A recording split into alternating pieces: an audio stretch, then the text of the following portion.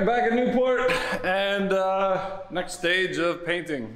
We did a pile of work just kind of in between the scenes because there's just a lot of sanding and prepping everything, but we're painting the inside of the fenders, the firewall, the roof, the inside of the doors, the bottom of the hood, back of the tailgate, and a couple engine parts. So once I have these finished, then I can assemble the engine, make sure that all the intake piping works with the compounds, and we'll paint those as well. And yeah, here we go. It sucks taking pride in everything that you do because it takes a lot of work. This is just the first step, then we'll assemble the whole truck and paint the outside. So, here we go.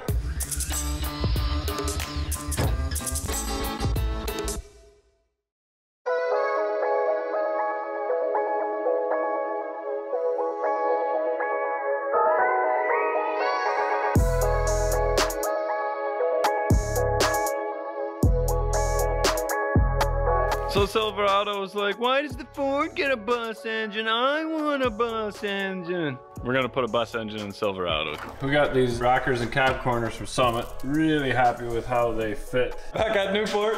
How far did you drive for these parts? Shut up. Dustin went over the truck and he's like, that's a mistake, that's a mistake, that's a mistake. I think it's gonna look better than the Mustang, if you can believe that. She's pretty slick. All right, so while Dustin's putting paint on all the inside pieces, all I can do is sand the box. So nice, everything's pretty straightforward. Away we go, 320, then 600, and possibly 800.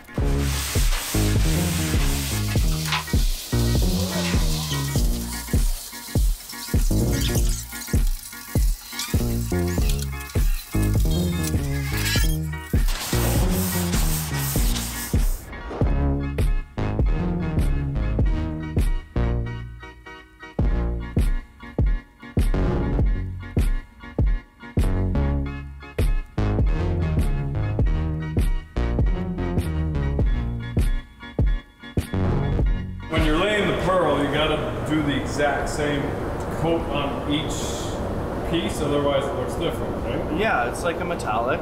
Like if you change your gun pressure, your overlap, your gun speed, the amount of coats, throw everything out the door. Okay. Typically, you paint everything at once, if you can, or at least make sure the same guy's doing it and he's paying attention to what he's doing.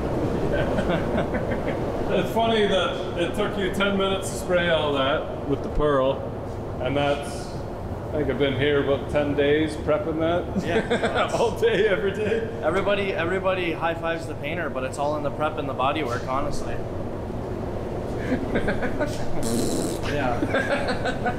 This is all different colored pearls, these two shelves. Okay. A million different colors. But we still had to get that one brought in? No, we have it, we can mix it. I mean, to mix the amount of paint to do a complete truck inside and out, it would empty my machine twice. Oh, okay. So you might as well just order that in. Right on, still using Rondex? Yep. For now. For now. All right, there she is. Looking good. Looking more fun than unwrapping me. Now, you guys are probably already wondering why I do all this work. Well, the nice thing is that everything's paid for. This truck, I bought it in 07. It was the most expensive thing I ever bought back then, and had it paid off in a year and a half. And since then, the truck's been making me money. And I could go out and buy another truck, but they're super expensive. There's a chip shortage too yet. So even used vehicles are going through the roof. So for less than a third of the cost, I basically get a brand new truck the way I want, and the satisfaction of knowing that I built it. So from here, we're gonna assemble the fenders and everything back on the cab, and then bolt everything down, put the doors back on, and then we can start prepping the outside and painting the outside. So, well on our way, here we go.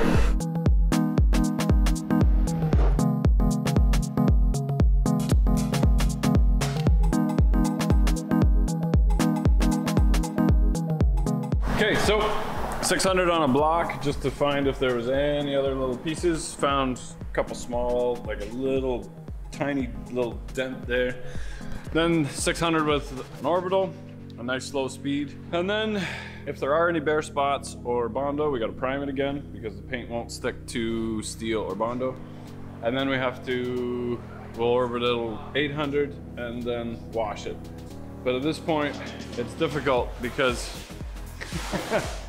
when you find a spot, you're like, ah, screw it, just keep going because I've had enough. But you gotta walk away, try, like, do it, fix it, because you do all these hours and hours of work to it, and then all anybody ever sees is those few little imperfections in the end. So here we go.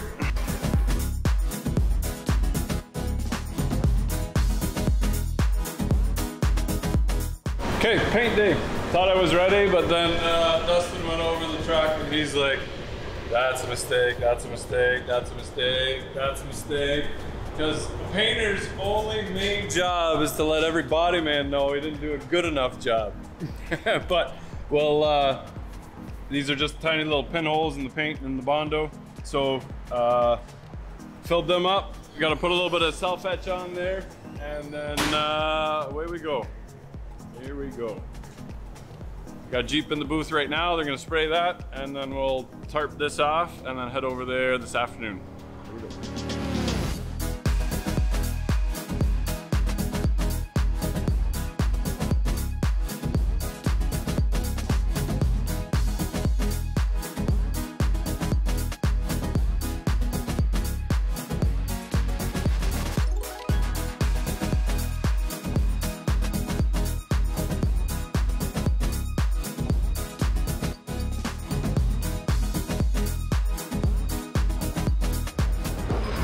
We're going your engine first or mine? My end. Okay.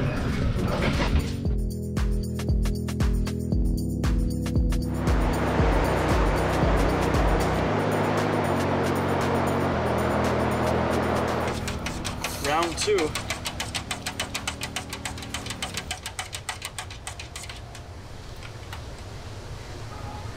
ground coat actually looks a little pink.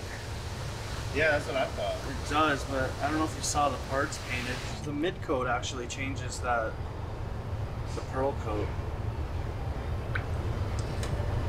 But we were joking because the last one was purple. The Mustang was purple, so now we're doing a pink truck. It looks good on him. This is activator. We don't normally use it unless we're doing a tri-coat. And we put a little bit in the ground so the ground doesn't bleed through the pearl. It's supposed to be 5%. Kind of just winger. It's a hot day for a complete. Yeah. How do you find that affects things? It just slows down dry time. Yeah. Especially with the waterborne paint. If the humidity's high.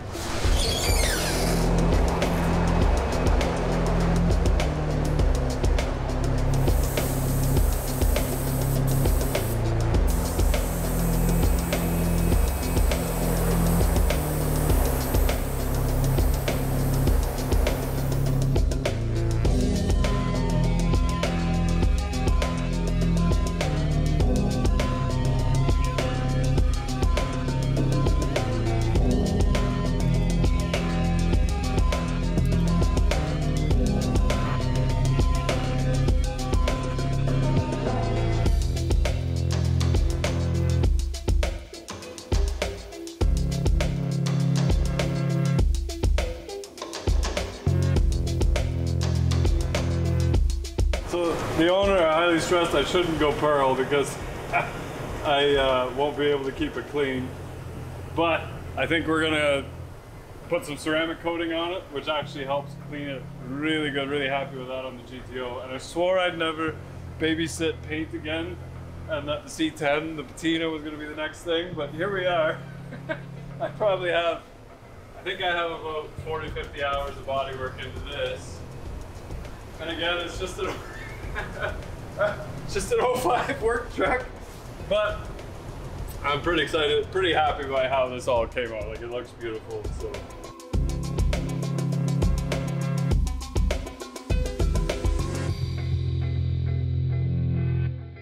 The 80s and 90s trucks are coming up in value like crazy. I'm just ahead of the game. Rather than completely having a vehicle that's completely rotten because it's already 20, 30 years old. I'm doing a frame off when it's 15 years old. And these are super hard to come by because everybody just uses them as a work truck and then beat the tar out of them. So there's enough crew cabs and stuff around, but to find a long box that's not banged up is pretty hard to come by. So we're gonna treat this one good. I will have to drive it in the winter, but we'll be picky as to where we go. And then I think we're probably gonna paint the Bronco, and then we have another vehicle we're probably gonna paint too. So I don't know why I do this to myself. It's hot for a big job like that. I'm like, I could feel sweat coming out of my glove. I'm like, oh, get them off, wipe it. Coming out of my mask. You got a little Tom Cruise going? Yeah. Don't land in the paint. Yeah. It's a big job for a hot tank. Yeah, yeah.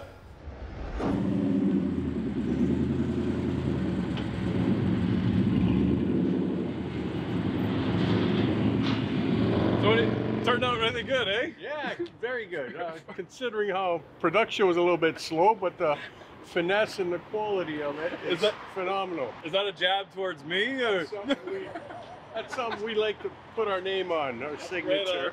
So on the Silverado, can we make it look nicer than this? It should be pretty close to it because you didn't have as much supervision on the Silverado. Yeah, and honestly, I really appreciate you guys letting me work here. It's like I'm going to school and really appreciate the trying to portray how much work it actually goes into getting a nice straight car. It makes you realize what costs are actually involved. Right. Labor intense and materials are expensive. Yeah, no doubt. And it's not what it looks like when it comes out of the booth. It's what it looks like 5 years later and 10 years later, right? Correct. Yeah. Correct. Like that's your Bentley? Yes. And a little accident or Yeah, whatnot? I had a little bit of damage on the left front fender. Okay. I repaired that. Okay. And yeah, it looks like mint. No one can ever tell it's been damaged. How long ago was that? That was 11 years ago. It looks pretty nice. Yeah. It's like the day came out of the showroom. Yeah. Right on. We got a kind of a nice car coming up. Hoping to hit SEMA for 2022. Can you guys paint that? Providing the pandemic's all cleared up, we should be all right.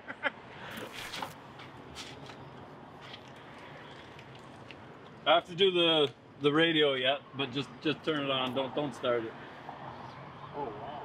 So the Hawley dash is completely with the engine itself. So we made all the gauges fit in the original bezels. Then we put our name on it, and then we got the Coyote, and because it's a Coyote 5-liter and the Roadrunner, and then all the gauges in the middle. Yeah. So really happy with how very it's, nice. Yeah. Very nice. Now that's a skill in itself.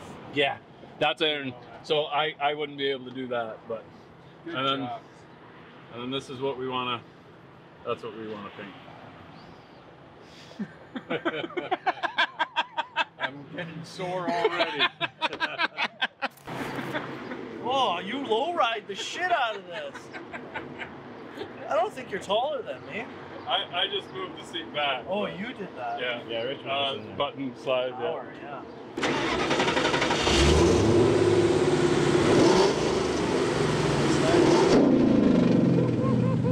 Is there an exhaust on it? What's that? There's cutouts. Wow. So I'm stabbing.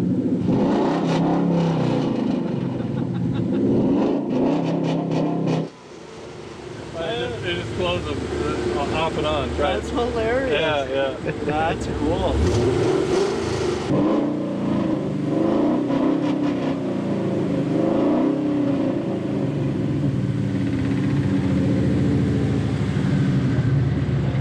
They CNC'd a DG for us. Nice. Yeah, it turned out really nice. Sounds beautiful. Yeah. Feels beautiful.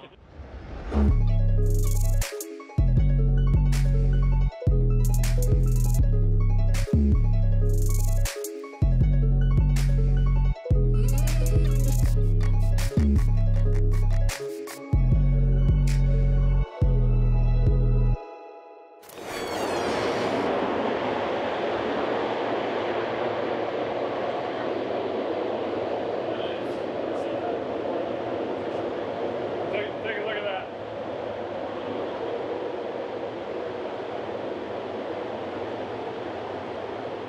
you've got 2 or 3 coats of base, 3 coats of base, 2 coats of pearl, and then 2 coats of clear on it.